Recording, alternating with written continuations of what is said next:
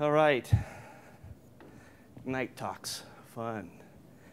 So I'm responsible for the product development at Green Energy Corporation. And for the last 2 years, we've been working on a next generation automation platform. And what I'm going to do today is tell you a little story about how we're taking that platform and applying it to microgrids. So let me introduce you to the star character. It's the me in the bottom corner. And he has a little project and big dreams and aspirations about doing something worthy, a worthy challenge, global proportions. And so the idea, wouldn't it be cool if you could take or redefine a part of the industry and create a new ecosystem that doesn't exist today, do good, and have fun? But what is a microgrid? So let's define a microgrid, okay? First, a microgrid for this instance is civilization in a box for controlling resources like power and water. Second, it's for optimization of those resources through economics, reliability, and other resources. And there's technologies that have to go into that. And the me loves technologies, loves open source, loves to use it, loves to create it. And as you can see, there's a number of different things here that the me has been working on. And it's not me, it's the me. So the me also needs a community in this case. And one of the projects that we talked about or mentioned before is Reef. And there's other little projects that are going on in there to help create this community and the ecosystem that we're looking at. So hopefully you're starting to get some picture. We've got a great idea. We've got trying to build an ecosystem, trying to build a community, and we want to do well and do good. So let's step back a second and think about an application. And in this case, the GEM Institute is actually looking at creating eco-villages in Haiti and leveraging microgrids in our platform in this context. It's a pretty neat idea of actually providing something really useful.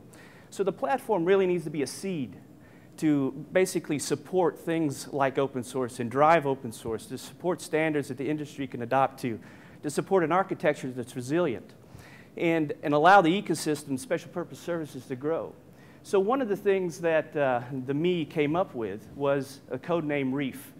Coral Reef, you know, a perfect example of a really competitive ecosystem that allows things to grow and survive on their own merits. So this is an unhappy me. And the unhappy me is really looking at the siloed application problem, right? This is very common. Everybody understands this.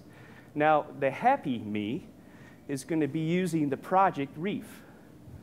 And it allows those applications now to leverage all the information, get away from the n-squared problems of point-to-point interfaces, and we're also talking to a number of remote sensing devices out in the field. So we're happy. So this is another idea or something that came from Pike Research, but it's an island in the Baltic Sea. It's a microgrid where they're leveraging a number of renewables, and there's technologies that have to manage those renewables. So it can be applied in many different areas, and this is a case of the DoD looking at how to stabilize portions of the grid, leveraging distributed energy resources. So there's a lot of software technology for managing the flow of electricity for that support. Now, the ecosystem we talked about earlier, so what is this ecosystem? Well, it's really an ecosystem for driving the applications that are non-existent today, or at least only the 800-pound gorillas have, that you really want to bring all that information in. And you really need to enable them to be able to do that. One, you have to enable standards. You need to be able to have liberal licenses so that they can attach into this ecosystem. And you want an architecture that's loosely coupled so they can grow and add things to it. So this is another project that we've been working on. It's a Freedom Project. It's 7 universities, NSF funded, and it has 40 different industry partners in it. Really some cutting-edge technology. It's a microgrid concept with energy devices that act like routers. And so this is not vaporware. The me has actual screenshots of an operational management system that's showing this, the previous slide. And there's different things here, but you know, you have a plug-in electric vehicle, solar panels, and other things.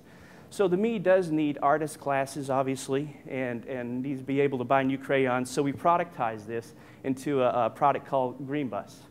And we like people to jump on the Green Bus and take a ride. So open source rocks. It really gives us an opportunity to move forward and do some really incredible things. Thank you for your attention, and cheers.